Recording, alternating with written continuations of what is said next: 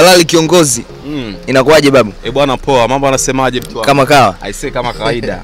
Na cruise around huku na huku. Bwana mihangaiko, si unajua? Bwana nimeamua nikuite pande hizi. Yeah. Pande za Sinza ili tupige story kuhusiana na issue ambayo inaendelea. Okay. Hivi juzi kati msanii kutoka WCB anaitwa MBOSSO. Ndio. Aliposti nyumba yake ambayo anasema kwamba amenunua sehemu ambayo anaishi kwa sasa. Dio. Lakini zimezuka taarifa nyingine ambazo zinasemekana kwamba ile nyumba sio ya kwake. Na kwenye posti zako za Instagram nimeshapitia picha nikaona kwamba ni moja kati ya nyumba ambayo ushawahi kuiposti kwamba inapangishwa. Hebu tuweke wazi. Mchongo hasa ni nini kuna ile nyumba? Mchongo kwenye ile nyumba cha kwanza, MBOSSO sidhani kama aliandika kwamba ameinunua ile nyumba, kwa nilivyosoma yale maneno na pia vile vile sijui kama atakopo kweli kanunua ile nyumba. Lakini mimi nachoweza kujua, mimi nilizunguka naye kama miezi miwili mitatu nyuma.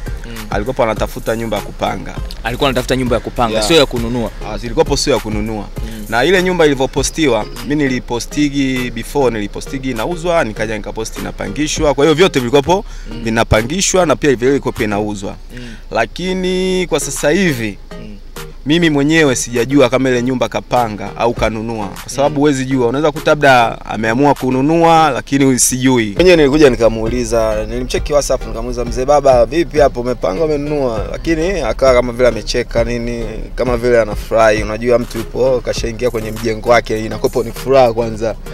Lakini MBOSSO pia one time nali niambiaga kabisa anapenda maeneo yanayotulia, yani anapendaga sehemu tulivu hivi, yani anapendaga sehemu penye purukushani Uswahili nini au mikelele. Anasema bwana, yani kama vile mtu anayependa, ni akitoka mihangaiko wake anapenda na ile nyumba, kusema ukweli iko sehemu fulani hivi amazing, imetulia sana hivyo. Yani kwa kupangishwa kwanza kwa mwaka anapangishwa kwa shilingi ngapi? Pale kwa mwezi ilikuwa inaanzia kama 1-2 maongezi hivi. Kwa hiyo mtu hata inategemea na mtu anavyofika na maongezi yake. Si unajua yani sasa hivi biashara inavyoenda kwamba mtu anaanzia sehemu fulani, wana negotiate, anapofikia biashara inafanyika na kama kuuza ile nyumba ilikuwa imeanzia kwa 450 mia ngapi hivi mazungumzo. Sasa hivi unaona lenyewe, na pia vile hata kama mtu kununua nyumba analipa kwa awamu. Sidhani kama mtu sasa hivi ana uwezo wa kulipa cash, ataitoa wapi? Mwingine unakuta yani lazima anaenda kuchukua labda mkopo nini, yani inakopogi na vimbwenga au mwingine analipa kwa awamu. Na ndio maana mimi hata nilivyoona MBOSSO labda akaposti, huwezi jua, ndio maana nikasema labda mwenyewe ameamua kuinunua, labda analipa kwa awamu labda. Huwezi jua. Siwezi nikamnani nafsi, na mimi sikupenda kuongea kwa sababu inawezekana labda mwenyewe kumbe maskini ya Mungu kajipinda, amesema bwana mwenye nyumba ndio hapo nakulipa labda milioni ngapi, nikipiga na nikifanya kazi zangu kila baada ya mwezi nitakulipa kiasi hichi. Kwa hivyo vitu navyo vipo hivyo bro. Kwenye issue ya mwenye nyumba zilizuka story kwamba mwenye nyumba naye pia anaulizwa na watoto wake kwamba hiyo nyumba vipi mzee umeiuza? Kama kuna conflict fulani ya kifamilia kutokana na hiyo issue. Hiyo pia umeisikia? Mimi kusema hiyo issue, kusema kweli sijaisikia. Na kama ningesikia ningeweka wazi, lakini kusema kweli sijaisikia hiyo issue. Hivyo. Wasanii wa WCB, huu ni msanii kama watatu.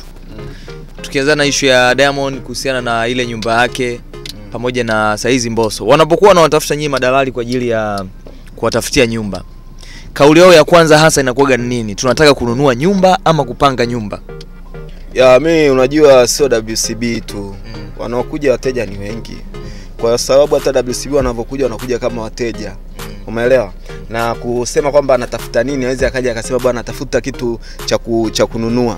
Labda anatafuta nyumba kununua. Akija kama anatafuta nyumba kununua na nunua. Kama kweli anania.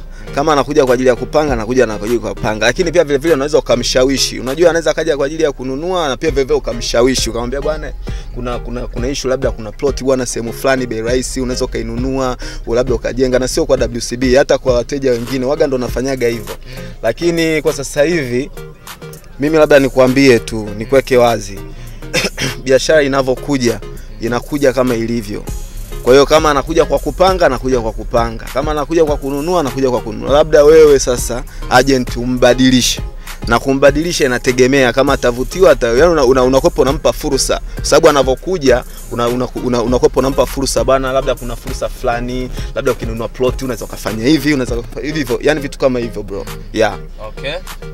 Basi mwanangu, haina noma. Sisi tulikuwa tunataka tupige story kuhusiana na nyumba ya Mbosso. Mambo mengine lakini fresh. Mambo mengine poa kabisa na namshukuru Mungu, ingawa sasa hivi alielewa mvua hizi nini na nini, ila kupambana. Si ndio watu wanatafuta pa kukaa sasa vizuri? Msanii gani mwingine ambao sasa hizi umeshamfanyia mpango wa kupata nyumba maybe? Na wasanii, kusema ukweli wasanii wapo wengi. Nikianza kuorodhesha hapa inakuwa kama vile daftari. Wengi sana. Wengi. Yani unajua wengine unakuta labda ana nyumba lakini kutokana na location labda hajapenda akae, anapenda labda akae location fulani. Umeona? Nikisema kwamba msanii labda anataka labda hana nyumba na kupo nakosea. Mwingine unaweza kukuta ana mjengo wake, labda anataka tu kukaa ile eneo, labda anataka akae eneo lingine. Umeelewa? Siwezi kumnani mtu. Kwa sababu unaweza kukuta, mbona mimi nishakutanaga na wateja wengi, unakuta na nyumba zake Mbweni, ana nyumba zake Tegeta, lakini kutokana na kule labda ni mbali na kazini, ananiambia bwana mimi nitafutie nyumba labda Mikocheni na hivi na anapanga sehemu na karibu. Kwa hiyo ni jambo ambalo liko poa tu. Hivyo bro. Officialini vipi? Na ndio ulimtafutiaga?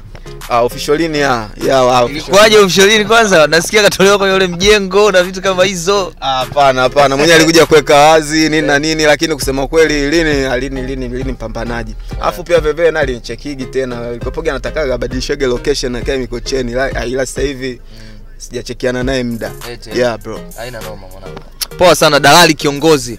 Huyu ndo mshikaji ambaye anawatafutia wasanii manyumba.